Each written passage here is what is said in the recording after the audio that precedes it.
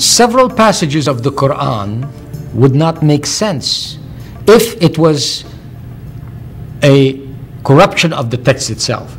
For example, O people of the book, we are told in Surah Al-Ma'idah, ayah 68, O people of the book, ye have no ground to stand upon unless ye stand fast by the law, the gospel, and all the revelation that has come to you from our Lord. This would not make sense if there had been tahrif bil-lafz, the corruption of the text. In ayah 47 of Surah Al-Ma'idah, we read, let the people of the Gospels judge by what God has revealed therein.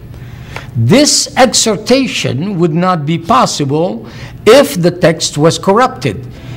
We read in Surah Yunus, ayah 94, if thou, Muhammad, that is, were in doubt as to what we have revealed unto thee, then ask those who have been reading the book from before you, the people of the book, if the people of the book had in their hands a text that was corrupted and not reliable at all.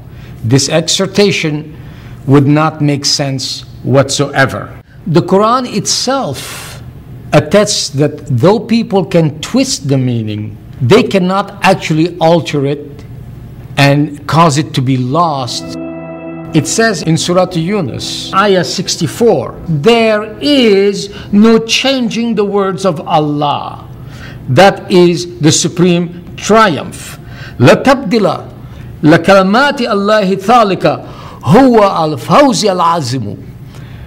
That is a very strong text telling us that there is no changing, no possibility of changing the words of Allah. Since the original Torah and Zabur and Injil are said in the Quran that they are the word of God, then like the Quran, they must be preserved and remain eternally, for they have both the same status. Secondly, notice what it says, and this is very, very important, my friends.